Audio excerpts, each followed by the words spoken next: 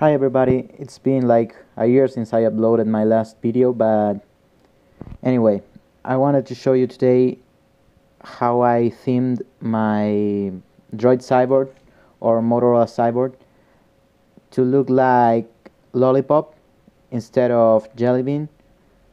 So as you may know, this tablet was stuck on Jelly Bean and won't see any further updates, but if you can root it and then download a few Xposed modules, you will be able to theme it to look like Lollipop.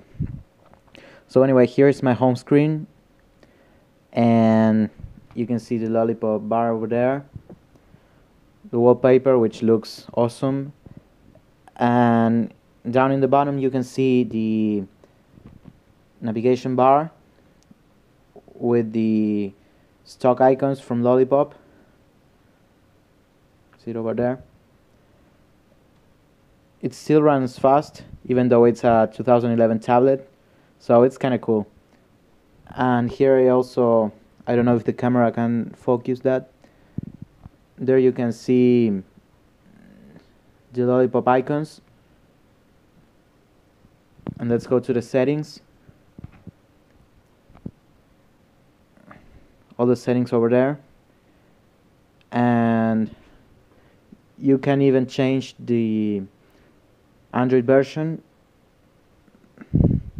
and the Easter egg, so with all those Xposed modules, so it looks really cool, and you can change all of them.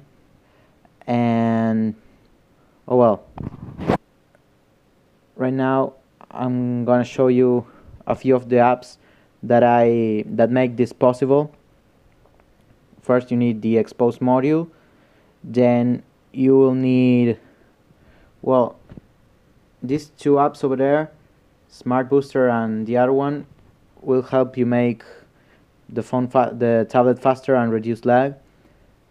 And you should also install Monster UI, which is an awesome app for theming it to look like Lollipop. And let me check if there's any other app over there. I think, oh well, over there. So, oh well, you need Eggster to change the Easter egg, well, Monster UI to make it look like the material design, and then I don't remember why I got XBlast tools, but I don't think you will need that one. You basically need the first two ones and the Xperia AOSP Navbar buttons app, which is great to changing those Navbar buttons. Alright, so well, the recent apps menu still looks the same as Jelly Bean. That's because Monster UI has the option to change it, but it didn't look really well.